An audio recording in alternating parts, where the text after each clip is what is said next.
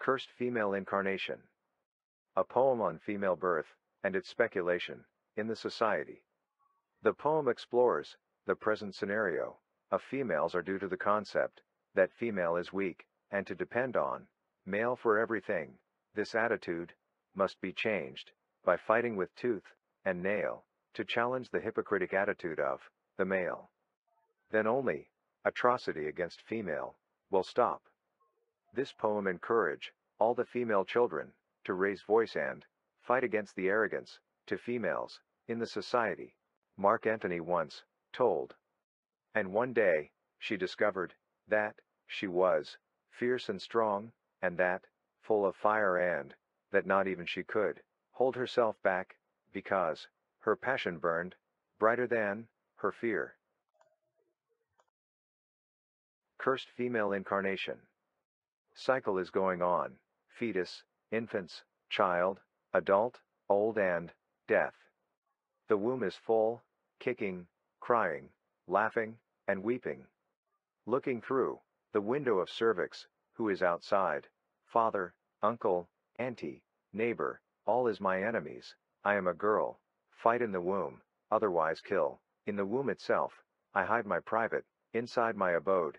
Sonography. When point the probe to my private part, I hide it with my tailbone. Doctor tried all the means to figure out my private. I escape all the efforts of the doctor. Finally, as a last one, they tried by amniocentesis.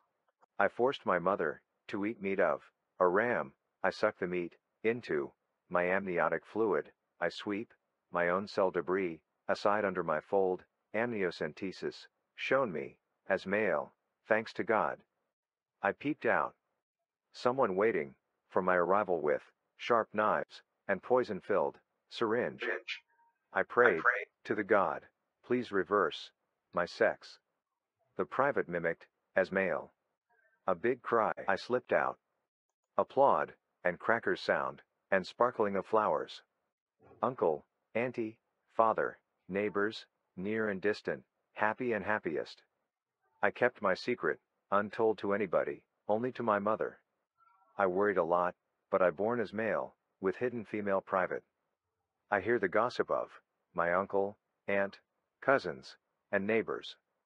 One of them told, I killed 3 girls' child, and I got this son. Others said, and lo, I lost 5 girls, and I got this son.